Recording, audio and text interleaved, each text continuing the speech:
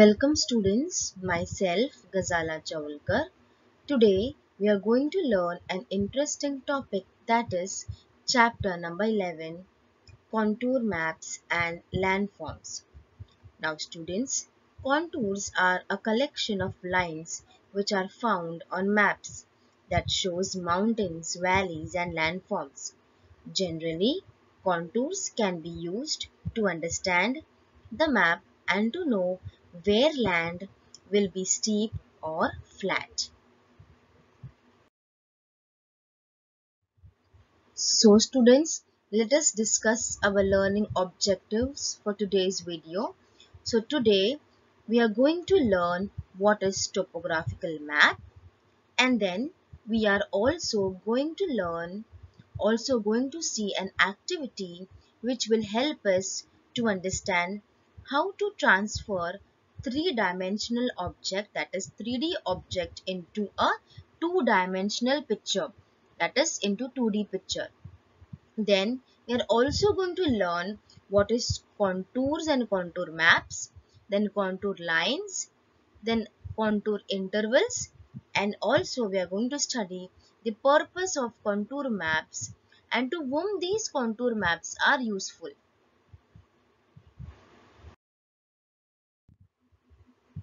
So students, let us understand what is topographic map or topographical map. Now, in modern mapping, a topographic map or topographic sheet is a type of map characterized by large-scale detail and quantitative representation of relief, usually using contour lines. A topographic map is a map illustrating the topography or shape of the land surface. It's a two-dimensional way of showing a three-dimensional image of Earth's elevation. Elevation means height. They illustrate the shape and elevation of surface features by the use of contour lines. For example, they show shape of hills, valleys, streams and other features like steepness or gentleness of slopes. As you can see here, student, this is a topographic map. With the help of these contours, we can determine the shape of the landform.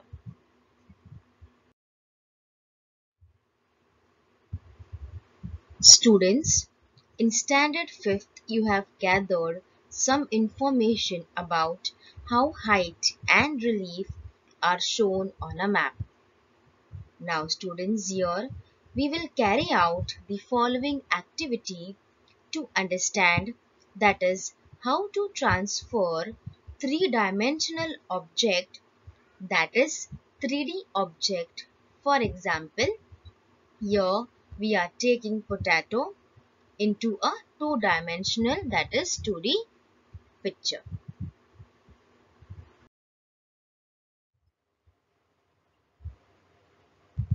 Now students, let's start with our activity. Now before performing this activity, very important, you take help of your parents while performing this activity. Now take a large oblique shaped potato and all the other requirements like ruler, paper, toothpick, sketch pen and knife. Now what we are going to do is that we are going to take the potato and we are going to cut the potato into two equal halves or two equal parts.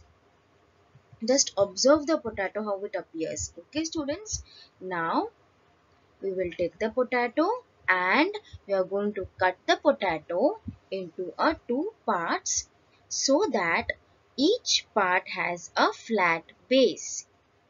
Now as you can see this in the video, it has a flat base. Okay students,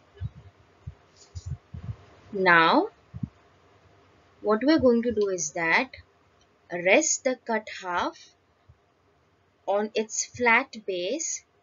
See, now we are keeping the potato and we are measuring its height in millimeters with the help of ruler. Okay. Now this is our potato hill. As you can see here, it is tapering from the side. Okay. So this is tapering from the side. So this is called as a potato hill. Okay, students. Now, what we are going to do is that the next step is that we are going to draw two circles. Okay. And that circles going to be in equal in size. So, we are drawing circles each going round the hill, one near the top and other close to the base. So, we are drawing two circles. Okay, students? As you can see in the video also, we are drawing two circles.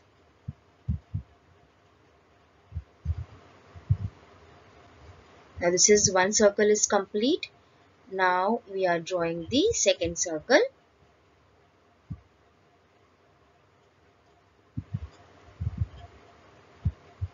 Alright students, keep sufficient distance between the circle. Okay, the circle near the top will be smaller. So altogether we will get how many circles, students? We will get 3 circles. Okay. Now with the help of the knife, what we are going to is that we are going to cut the slices, okay, of the potato on these circles. So make sure you please take your help of your parents. Okay, students. So you can see here we got 3 circles. Yes or no? So together we got 3 circles.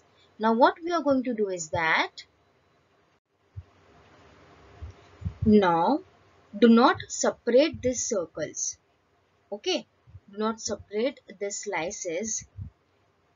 So what we are going to do that we are going to insert a toothpick or a piece of pointed stick through this slices vertically. Okay, so that it will not separate.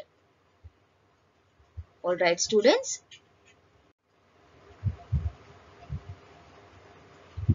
So now students, our next step will be, without removing the toothpick, what we are going to do is that we are going to place the sliced potato on a piece of paper, moving a sketch pen along the edge of the lowest slice, and we will draw its outline as you can see in the video also. So as you can see here, it will be nearly a circular in shape. Okay, now you can separate the pieces slowly. So we have drawn the last layer. Okay, now what we are going to do is that after drawing the outline, pull the toothpick upwards, remove the lowest slice directly and keep it aside. Now repeat the same procedure students for the other two slices. Okay, so this one is the second slice which we are drawing now.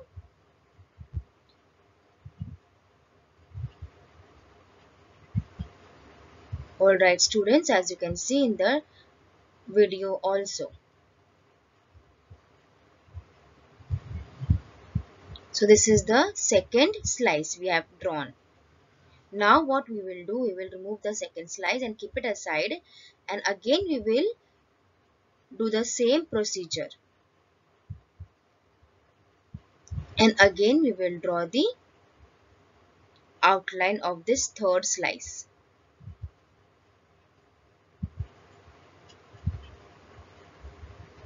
Okay students.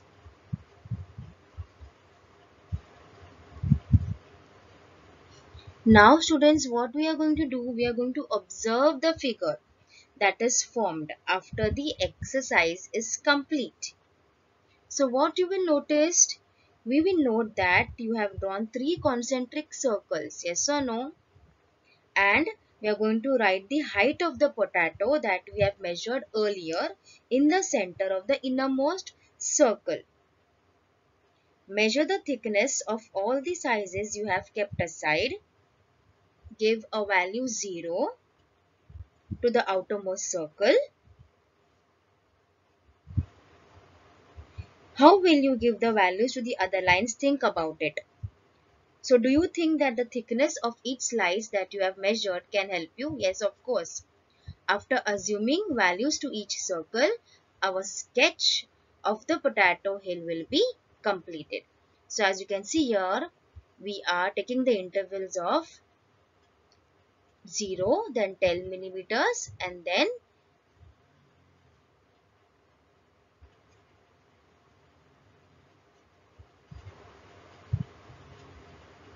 20 millimeters. Okay. So we have kept the intervals of 30 millimeters. That is the contour intervals. So this is our potato hill sketch is ready. Okay, students?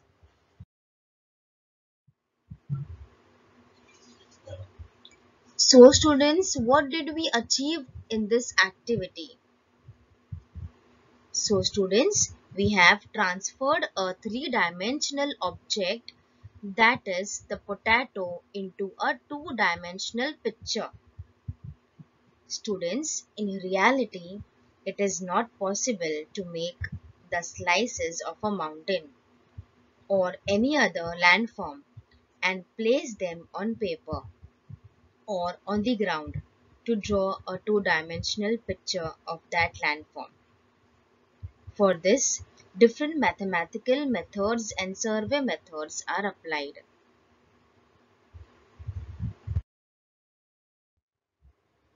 So students, first let us understand what is contours. Now contour comes from the Italian word that is contorno, meaning to draw a line, that is edge or line that defines a shape. Contours in geography basically means the shape of a mass of land, especially its surface or the shape formed by its outer edge.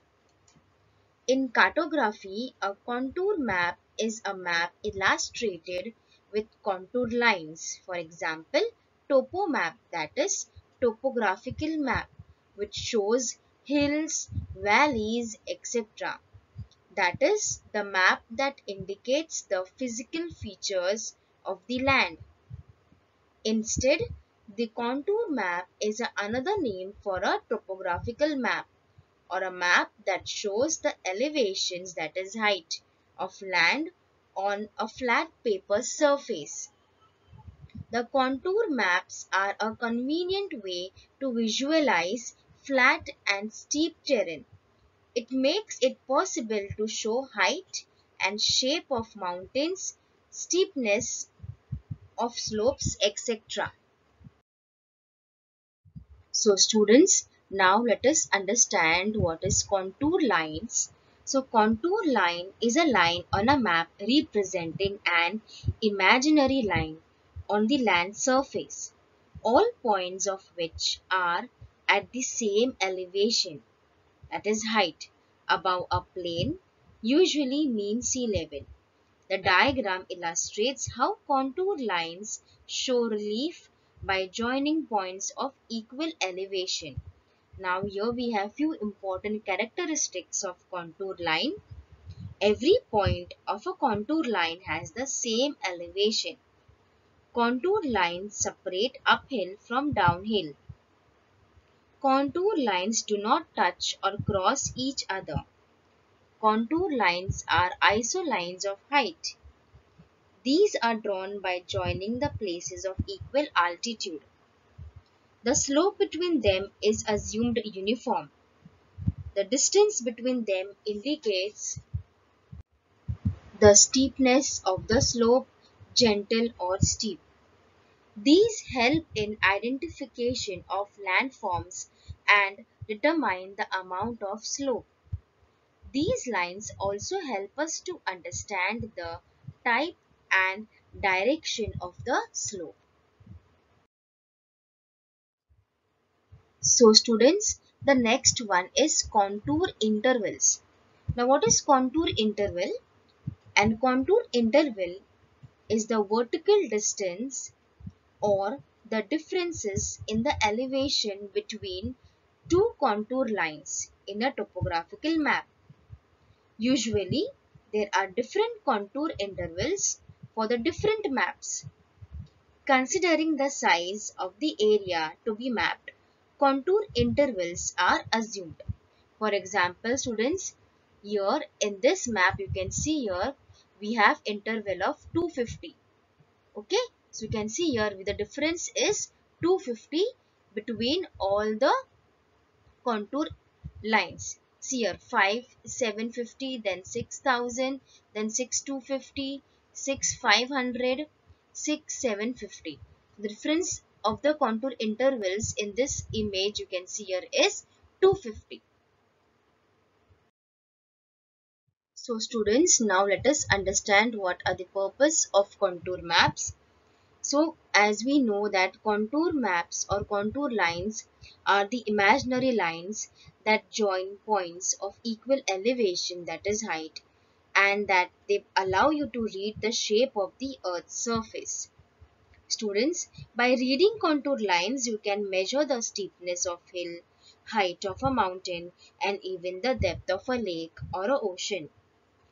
So, while studying the different landforms on the surface of the earth, one has to consider various facets of landforms like altitude, relief, slope, direction of slope, and the drainage. For this purpose, contour maps prepared using particular methods are used. Contour maps help us to understand the above characteristics of the landforms. So students, to whom are contour maps useful? Now, contour maps are useful to, you can see the pictures here students, to mountaineers, then to trekkers, soldiers and defense officers. With the help of the contour maps, we can understand the nature of the ground and its shape, which can be estimated. Defense officers use contour maps for strategic planning. It is possible to identify suitable site for any project from the contour map of the region. These maps prove to be a great use in planning of a region also. So now students, a model of the relief in an area is shown in figure 11.1a. That is a model of the Earth's surface. Now observe it carefully and answer the following question. Now this is there in your textbook page number 72. Now the first question here is, which landforms do you observe in the model? So the landforms which we observe in the model is hill ranges and flatlands. You can see here we have here in yellow color, that is hill ranges, and this blue color is the flatland. Next question is, which colors have been used on them? So the colors which are used on them are yellow color and the blue color. That is yellow for hill ranges and blue for flatland. So observe the figure 11.1b and answer the following questions. Now 11.1b also tells you about the contour line map. Now this is there in your textbook page number 72. The first question is, what all do you see in the map? So we see various facets of landform such as altitude, relief, slope, direction of slope. Next one, what is the general direction of the ranges shown in the map? Now the general direction is the eastern direction. As you can observe the figure students, here is the north, then here we have the eastern side, and here the western and the south. So you can see here all the ranges are in the eastern side. Okay. So towards which direction is the flat land located in the map? Towards the eastern side all the flat land is located in the map. What are the maximum and minimum values of the lines in the map? So maximum is the 800 and minimum is 600. What do these values indicate?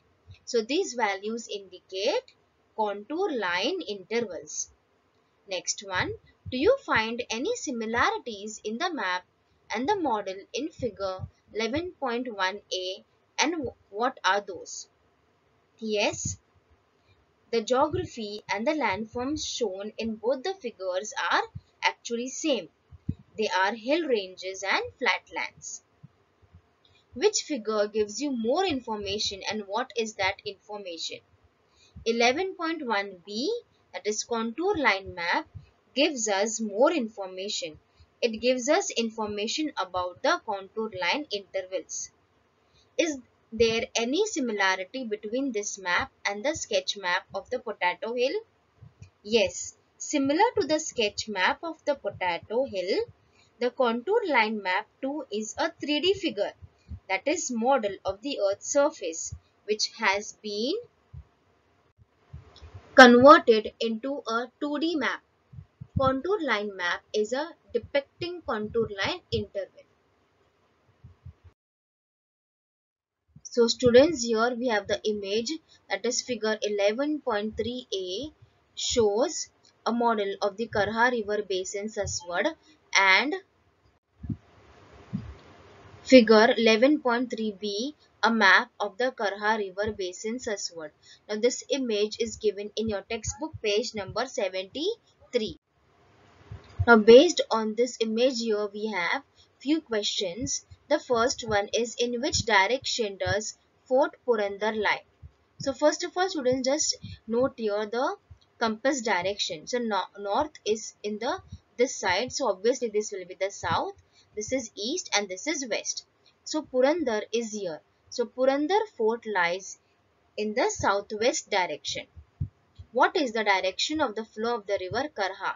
So you can see here the Karha river is flowing and the arrow is indicating towards the eastern side. So we can say that the direction of the flow of the river Karha is towards the east. In which parts are the hill ranges not observed? As you can see here students, in the eastern side there is no contour lines, no contour intervals. So on the eastern side there is no hill ranges observed. Which part of the map is not seen in the model and why? Karha River Basin and Mula Mutha Basin are seen in the model but not on the map. This is because the river being flat, it cannot be represented by contour lines in a 2D map, unlike the representation seen in a 3D model. In which direction does the altitude of Katraj and Devghat range decreases? So, in the northeast direction. In which direction are higher hill ranges located? See, higher range you will observe here. You can see a 760. Here we have contour intervals of 550, 600, then 650 and 760. So here in this region, that is the southwest region, the higher ranges of hill are located. So now students, study the figure 11.4. Consider you have gone for a mountaineering. You have to conquer a peak on the hill A. See students, here there is A marked. Okay. A map of this hill is given in figure 11.4. Studying the contour lines in the map, find the side from which you will reach the peak safely and easily. So for example, if I will climb from eastwards, from this direction, from eastwards, to reach the peak safely, as the slope eastwards is gentle and it is not a steep slope.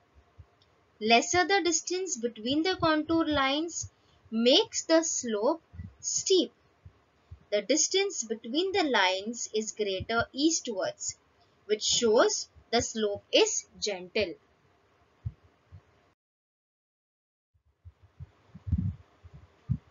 So students, now identify the landforms in the following map. Now this is there in your textbook page number 74. Okay students, so in the following image, the landforms which are shown are plains, then mountains and peaks. So students, let's have a quick revision of what we have learned today. So first of all, we learned about what is topographical map. So a topographic map is a map illustrating the topography or shape of the land surface. It's a two-dimensional way of showing a three-dimensional image of Earth's elevation. Next, we also performed an activity to understand how to transfer a three-dimensional object into a two-dimensional picture. That is, as we know that in reality, it is not possible to make the slices of a mountain or any other landform and place them on a piece of paper or on the ground to draw a two-dimensional picture of that landform. We also learned what is contours. So contours are lines joining places with the same altitude on a map. Then we also learn what is contour lines. Contour lines are isolines of height. They are drawn by joining the places of equal altitudes above or below sea level. Next one, contour intervals. So contour intervals is the vertical distance or the differences in the elevation between the two contour lines in a topographical map. There are different contour intervals for the different maps. Considering the size of the area to be mapped, contour intervals are assumed. So we also studied the purpose of contour maps. So while studying different landforms on the surface of the earth, one has to consider various facets of landforms like altitude, relief, slope, direction of slope and the drainage. For this, contour maps are prepared using particular methods are used.